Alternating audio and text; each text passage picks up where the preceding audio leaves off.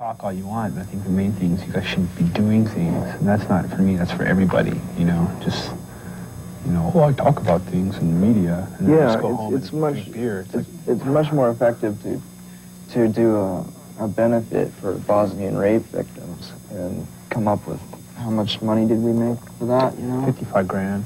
You know, I mean, that makes way more of an impact than talking about it. And we got this organization called the Balkan Women's Aid Fund, and maybe you can flash the address and you can send donations to, and we're working with women's groups in Croatia and Austria and Hungary and Serbia and in Bosnia-Herzegovina. So we don't have any like nationalist ties whatsoever. A lot of these women are just caught in the middle of it all.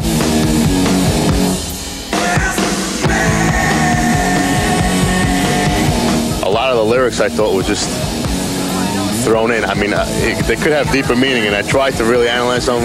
But some of these lyrics just seem like, I think if I was stoned when I listened to it, I might like it better.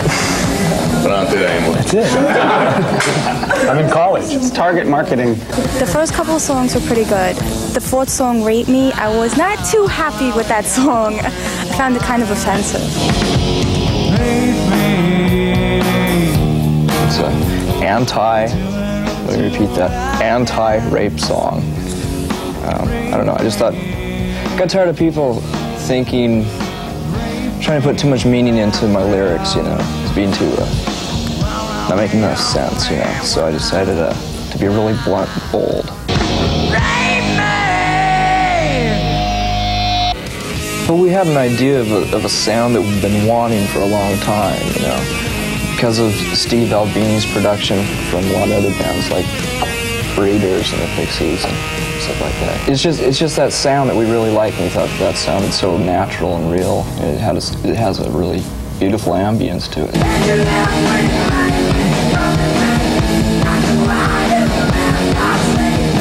On a record it says recorded by, it doesn't say produced by. That's the Ethic. He's like Mr. Ethic. That's his thing. Yeah, but we gave him $2 million. That's true.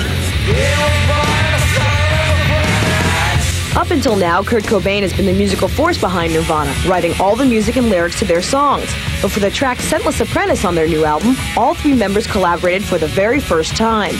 Is this a trend that will continue? Hell yes. It takes the pressure off of me. Dave came up with the drum beat, and we just built the song off of the drum.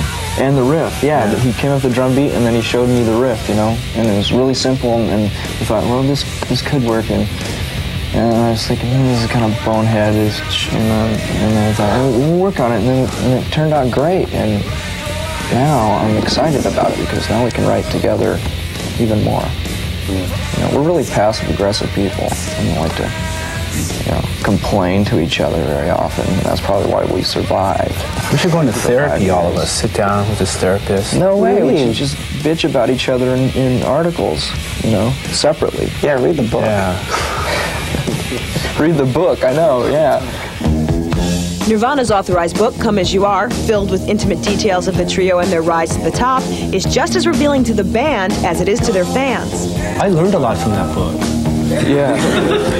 I learned a lot from almost, you know, the first two chapters, but I should just shut up sometimes.